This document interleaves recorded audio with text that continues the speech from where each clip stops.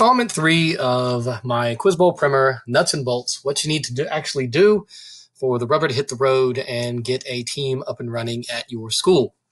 In many ways, forming a team is the greatest hurdle. I have a hard time at Eastside in recruiting players, and it's probably my biggest problem, and one of the reasons why I am most eager for middle schools to develop a program so that students maybe can come into high school already familiar with the activity, in the same way that they are for all these other activities like band and sports and things of that nature. But it's because they either A, don't know about the activity, B, it's overwhelming and they don't want to put in the time to become good, and they know so little from the start. Even good students who make all A's, and I put this in bold, are shocked when they come to practice and see just how little they know, and more so are overwhelmed when they see other students who do.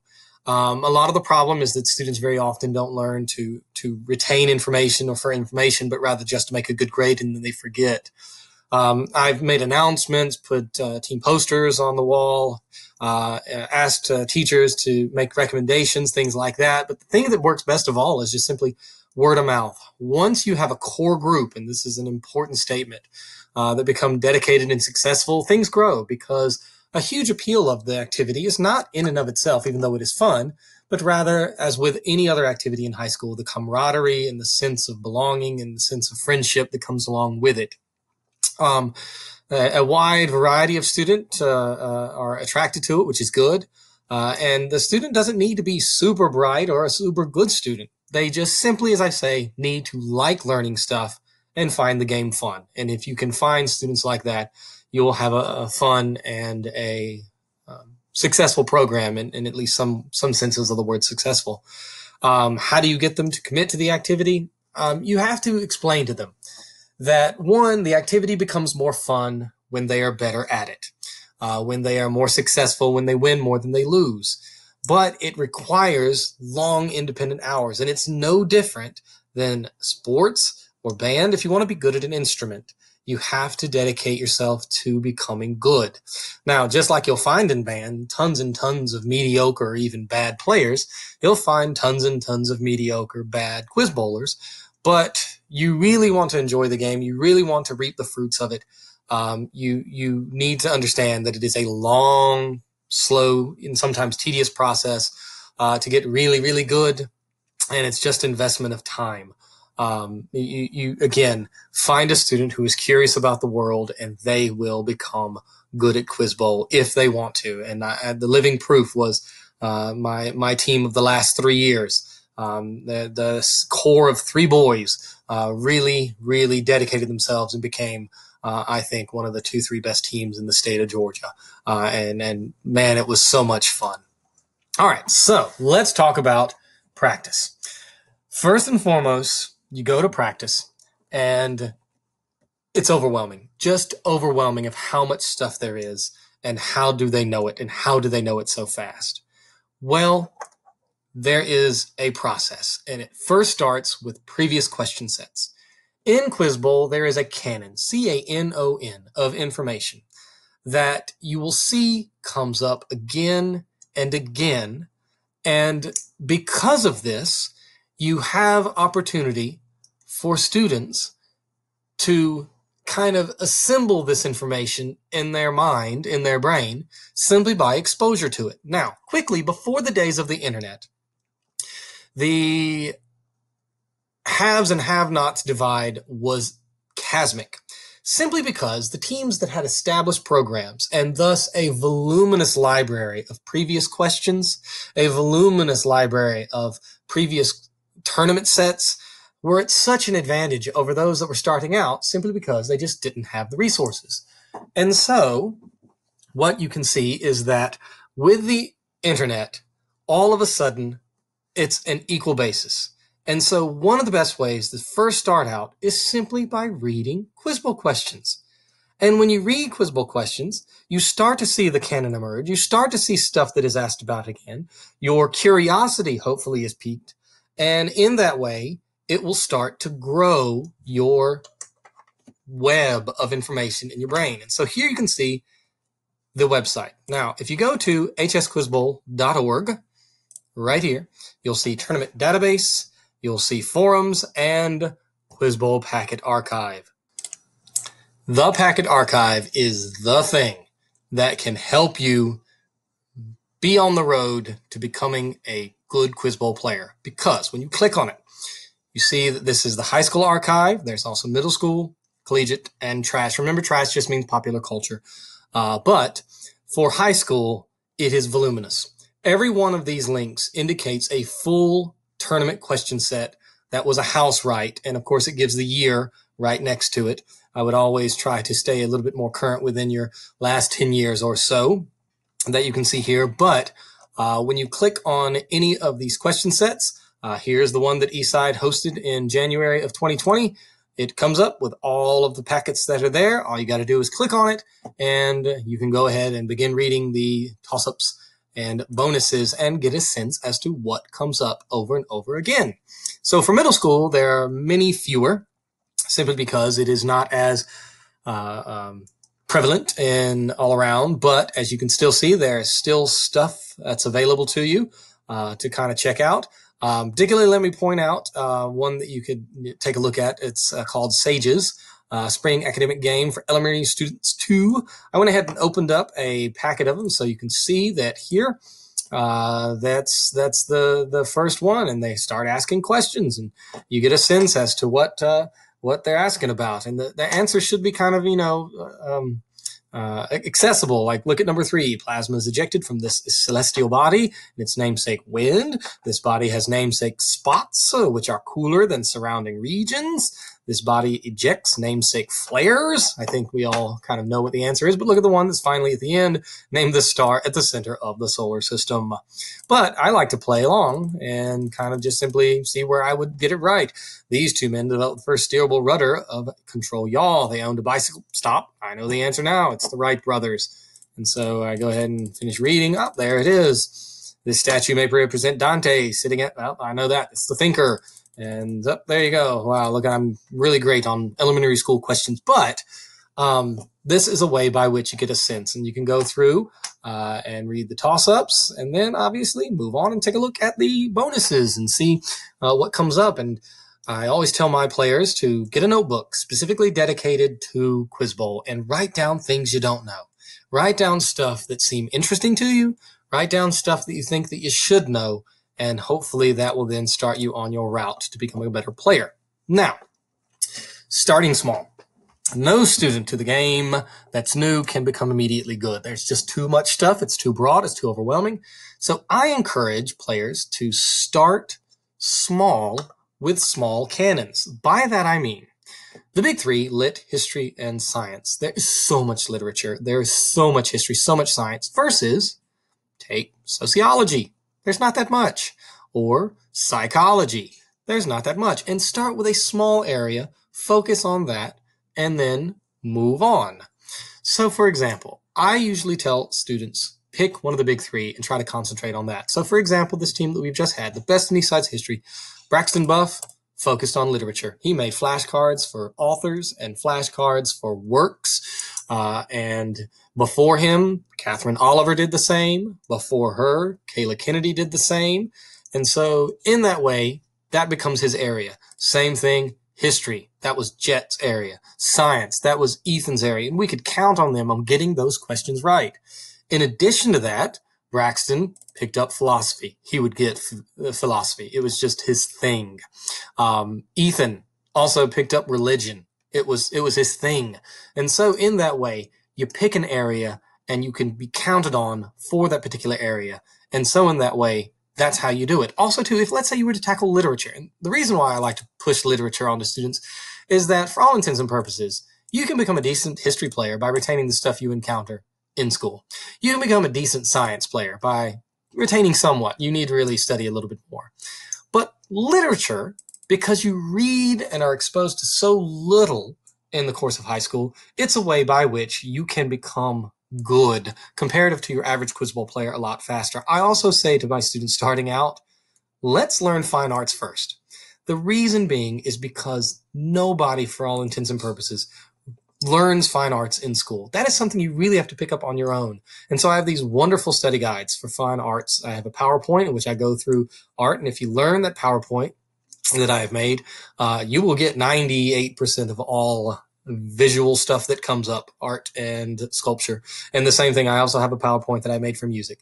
And I can tell you now, even though in a Quiz Bowl round you might only get one fine arts question, you're guaranteed to get it. And you can learn the fine arts to a point where you get 90% of the questions that come up, within a few weeks, even if you wanted to. And so you can really excel and get better rapidly. All right, so the second thing would be QuizDB. QuizDB might be the single most helpful thing ever for improving at Quiz Bowl. It just really is. So you've got your notebook of all the things that you've written down over the course of practice, over the course of reading Quiz Bowl questions that you don't know. And so what you do is you then go to QuizDB. Now, here it is. So let's say I currently, this summer and last, reading the Rabbit novels by John Updike. And so, let's say I want to see John Up. And so into this website is downloaded all of those packets of questions that you've seen, all the middle school questions, all of the high school question sets, all of even the collegiate question sets have all been uploaded to QuizDB. Now, you can say, I want only John Updike as the answer in geography questions. Nothing's going to come up. He's an author, so it's literature. So I just leave that as everything. I want to see it as the answer, but if I wanted to see how many times John Updike came up in the question itself, I could include that as well as the answer.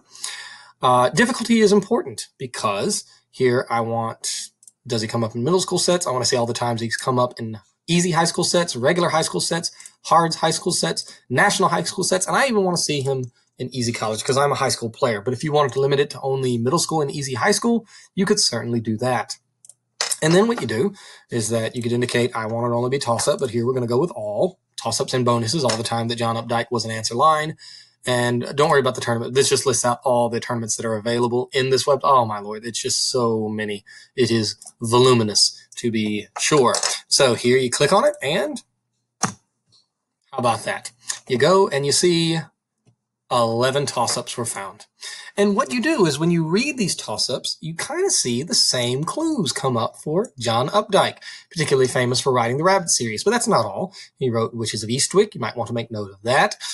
You can see here this George Caldwell in The Centaur. Look at the next one. Here he mentions a character from Rabbit Run, Jack Eccles, Marty Tutherow, Rebecca drowning in a bathtub. You go to the next one, and there's Tutherow again. And here you have his affair with Ruth Leonard in the Rabbit series. And you can just simply see the clues that come up again and again.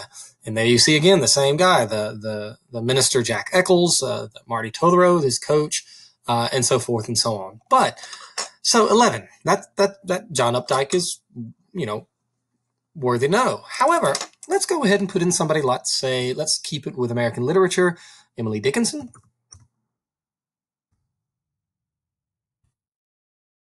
All right, so I'm going to keep the same parameters of difficulty, and let's click on her. Dickinson. 50 toss-ups. Let's load them all. And so here you get a sense of, oh my heavens, I would probably need to know Emily Dickinson more than I need to know John Updike, because she's more common to be asked about in all of these question sets, in all of these tournaments, and it tells you exactly where it came from. In the 2013 BHSAT, remember that's the question set produced by Yale's Quiz Bowl team? There she is. And then she comes up again in 2014 in the Scope Novice. So there it is. There it is, of course. In every single tournament, it tells you exactly what it's coming from and how often she's come up 50 times from that is there. This really is how a player can become great.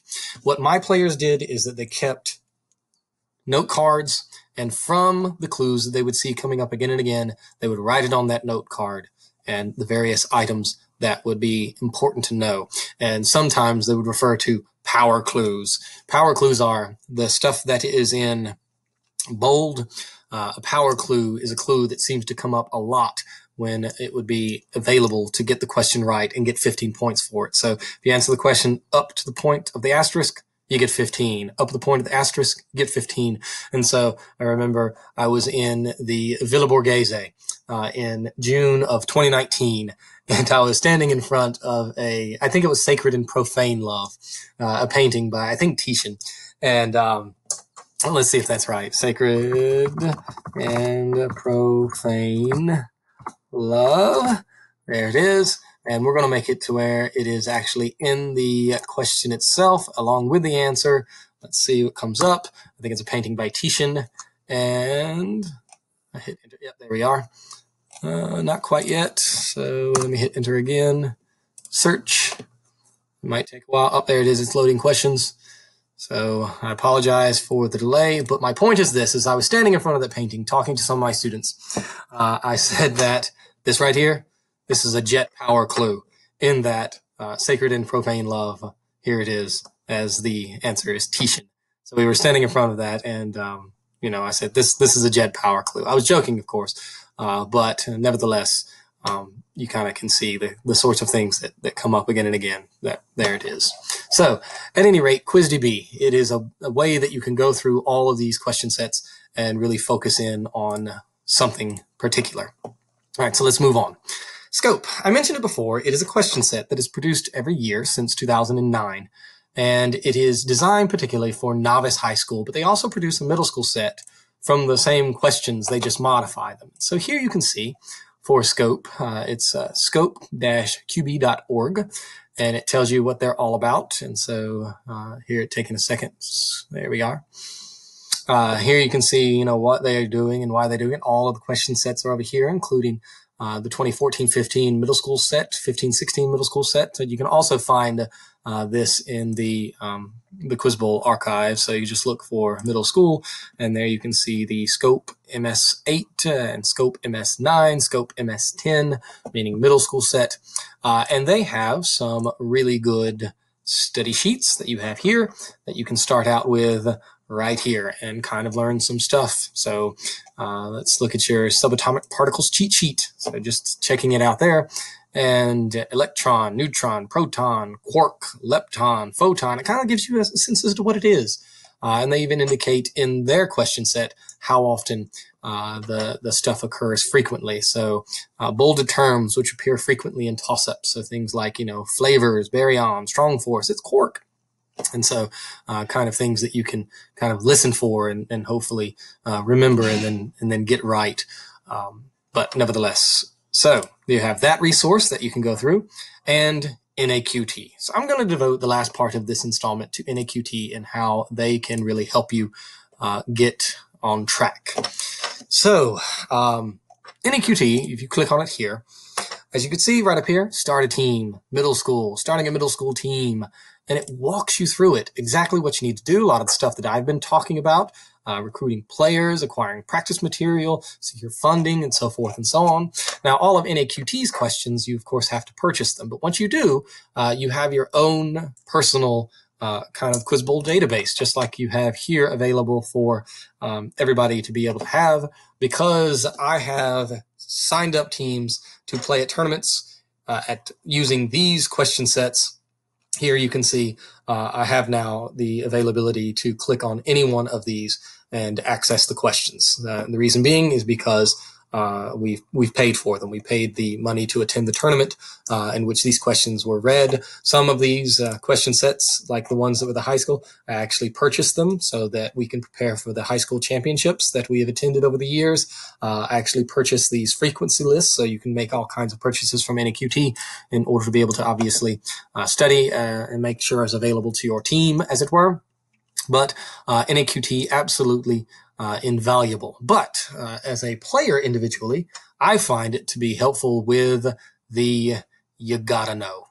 The You Gotta Know articles are just absolutely wonderful and interesting way that you can learn new stuff. So when you click on it, every single month, NAQT makes a You Gotta Know sheet, essentially a little thing about these are what you need to know when it comes to Quizbowl and the stuff that comes up. So let's go and pick something interesting. Let's go with skyscrapers. That's interesting. So I click on that, and these are the skyscrapers that might ever appear. Now, that maybe would appear 2 or 3 times over your whole Quizbowl career. The Burj Khalifa or Empire State Building, or as you can see, all of the other things that are here. the shard, which comes up a lot in London toss-ups, like, this city, blah, blah, blah, blah, blah. This city, home of the shard, and you know that it's London. And then the same thing with Petronas Towers. I got a toss-up recently in which the answer was Malaysia, but I heard the word Petronas, and I knew where Petronas Towers were. I knew that it was in Kuala Lumpur, and so I was able to get Malaysia because I knew about the Petronas Towers. But at any rate, it's just simply a way by which you can focus individually small packetized things to get better about them. And so if you just don't want to go chronologically, you can go browse by category. And so you can see whatever you want to focus on. And I mentioned earlier, like small cannons, for all intents and purposes. These are the only anthropologists you ever need to know, period. And really, I do mean period. Anthropologist or something in anthropology might come up once a tournament, but really, if you learn just this one page, you're guaranteed to get that right, most likely. I had a player who learned as anthropologist, and Lord knows when he didn't, get overwhelming number of questions right over the course of a tournament, but when that came up, he was all on top of it. And so that way, again, you can start small and really focus in instead of just the big three, because if you click on social science, as you can see, not that many, just 4 of them that are here. Same thing with psychology. You can get most psychology questions when just simply looking at this sort of stuff that is here. At least more than half, I'm sure. Compare that to, of course, history, and then look at voluminous. I mean, history is just so much more vast. Literature is more vast than, obviously, other things. So that is another way by which you can become better using the you gotta know. All right, so one more thing that's available should you so wish it is that here I'm going to click and I'm going to type in Latin EHS right there. And so what comes up is A-side Latin, the third item, and there it is. That's my website. And you click on Academic Team, and there it is. Now, I mentioned this before, but you can, in art and music particularly, get really good really fast by learning what's in my 2 PowerPoints. So you can see it here, Art for Quizbowl, PowerPoint, updated December 2018, and Music for Quizbowl, PowerPoint PPTX, December 2018. And when you click on them, there it is. And this is mainly for the high school level. You won't see as much.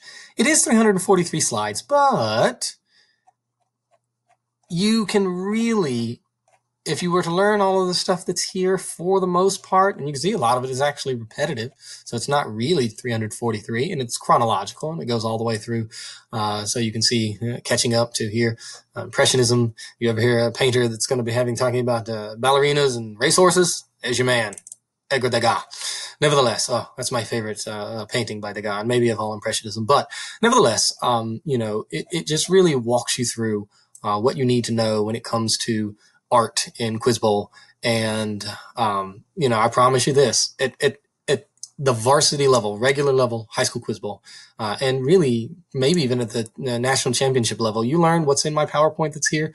You will get 95 to 99% of all Quizbowl questions that come up in high school Quizbowl from just simply my 2 PowerPoints. And so that's a good way by which you can guarantee yourself several questions every round.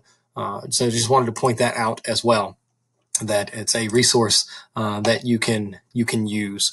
Also, one more thing is that Quizzes from Packet, I started a while back to try and make packets of information just to kind of walk you through stuff. But like, for example, my philosophy packet that is here, I basically, if you want to learn philosophy, you learn this right here, essentially. It's 16 pages long. I go through it again chronologically, important philosophers, what they did, what they wrote, what they were all about, etc., etc. And at the very beginning of it, I have like a little bit of a kind of a, you hear blank, you buzz in with blank. Like you hear like 17th century, optimism, monads, you're going to say Gottfried Leibniz. You're going to, being in time, Heidegger. Summa Theologica, St. Thomas Aquinas. The quote, God is dead, that's Nietzsche. Structural anthropology, I think that's Levi-Strauss. But at any rate, this is the existentialism, either or, Kierkegaard. So, this is kind of it's somewhat of an out-of-date way of studying, but perhaps that could be of help to you. So there are a lot of resources out there. Essentially, what you have to do is, like I say, start small, a little bit of a time. Like, for example, this past year, what I did is that I assigned you got to know article a week for each of the students, and that was their study for that week, a schedule that they made, keeping a notebook, using that notebook to go and quiz DB stuff, making sure in that notebook you write down the stuff that you learn or find interesting, didn't know, from question sets that you've read. And over time, it's not going to be overnight, but over time, you will see success. You will get better. I want to give one last example, and I don't want this to go on too long, but to show you what I mean. In that, take Jet. Jet showed up in my class as a sophomore and began playing Quizbowl as a sophomore. And one of the tournaments that he played as a sophomore was the North Atlantic Classic. All right, so now I want to show you this. So there it is, the North Atlanta High School Quizbowl Classic. 2018, he was a sophomore. So I'll click on that. I click on combined. I'm just going to bring up the stats is all that it is. Look at individuals and Control F, Jet. He's 58th. He averaged 20 points per match, which means that every match or so, he's getting 2 toss-ups, essentially. So not too hot, but, not awful. It's respectable, certainly. If you had everybody on your team averaging 20 per match, that's pretty all right. You'll win more than you lose, but it's a far, far cry from the top. And these guys are putting up 72 points per match. 31 powers. That's when you answer the question early and get 15. It's called a power toss-up. And 19 just for 10. And so, just racking up so many toss-ups and things of that nature. So let's go back. Go back again. So that was in 2018. Then I showed to Jet those study resources. We're making flashcards. He learned especially the fine arts, and he jumped on that history train. He wrote down stuff. He really started studying. And then the next year goes back to the same tournament. 1 year later, click on individuals and look where he's living. Up at the top, 70 points per game almost. And if you look at the prelims, he actually was the best in the prelims, I think. Let me go back and one more. And the prelims in the morning, not the playoffs combined, but in the prelims, individuals, there he is. 81 points per match did he average, and it was 1 year later. So quite a transformation. So it shows you that it's something that certainly can be done, and certainly with hard work, you can become a great player, and it's a way by which you can start small, but expand, keep at it, and you become a great, great player, which, of course, Jet did. In many ways, might be if not, he is the best player that we've ever had at Eastside. And he just turned it around in a singular year. And so certainly you and your players can certainly do the same.